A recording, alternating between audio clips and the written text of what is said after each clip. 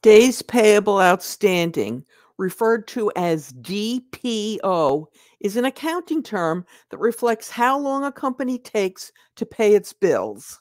It is calculated from figures on the financial statements, so everybody can calculate it for themselves. In this episode, we'll look at how to calculate it as well as how to increase or decrease it.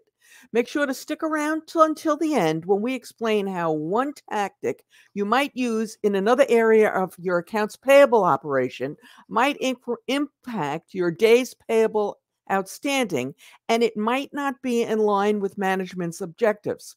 Hey guys, I'm Mary Schaefer, founder of AP Now, the place where we curate the latest business intelligence for those who work in, manage, or have responsibility for the accounts payable function. All right, now let's take a look at the calculation, how you calculate DPO.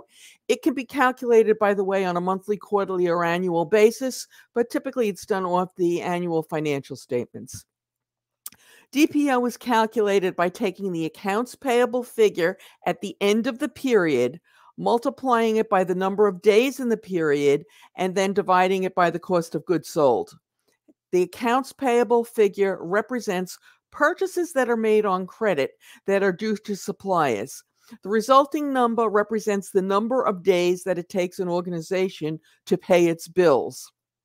As we said earlier, these numbers are readily available to anyone who gets a copy of your organization's financial statements. And for public companies, this basically means anyone, since they are available to all. Now, many organizations will clean up their balance sheets at the end of the fiscal year, and sometimes also at the end of the quarter, but definitely at the end of the fiscal year.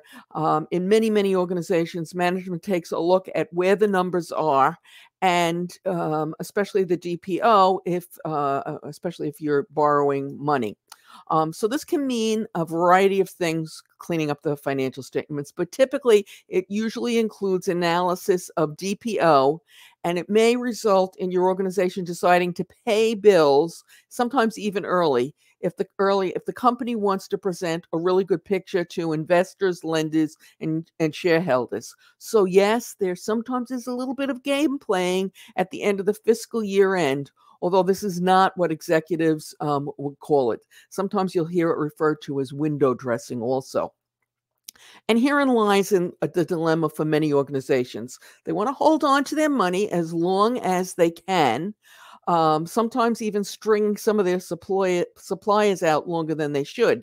Yet, they need to face the uncomfortable reality that if they string out their suppliers for too long, their DPO figures may soar, and it may look like the company is experiencing financial difficulties, even though that is not really the case.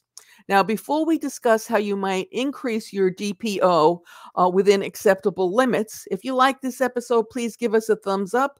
And if you loved it, please give us a thumbs up and subscribe. We produce new content for this channel 3 times a week. Tuesdays and Thursdays are devoted to payments and accounts payable issues, and Saturdays are reserved for Wordle. Now, I said that you can sometimes increase or decrease your DPO depending upon a variety of things. You can, for starters, you can unilaterally increase, or for that matter, decrease your payment terms by simply addressing payment terms. So, for example, you can say that, okay, we're now going to pay all our bills in 35 days instead of the 30 days, the net 30 terms that we have agreed to with our suppliers.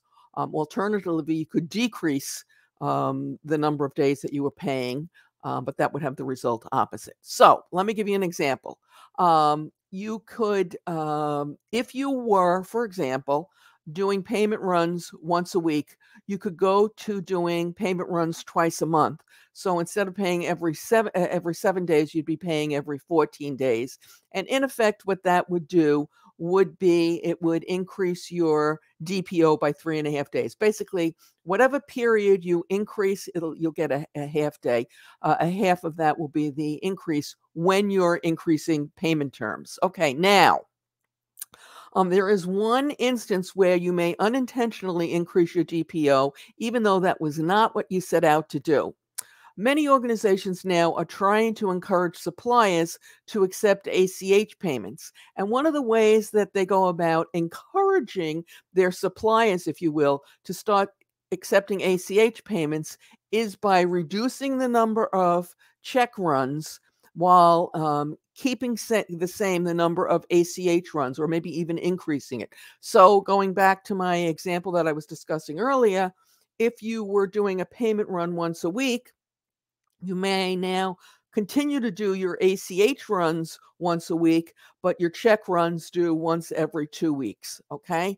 And those suppliers who who still insist on getting that paper checked will have their payment terms increased. And this, as I said, may have the unintended impact of increasing your DPO when that wasn't what you set out to do, or you may not care, or in some cases companies will look at it as an unintended bonus. It just depends upon how you're going about managing your cash.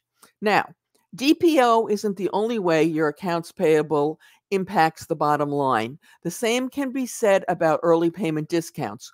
We recently did a video on early payment discounts, which you can watch right now using the link that will appear momentarily on YouTube and is in the show notes below.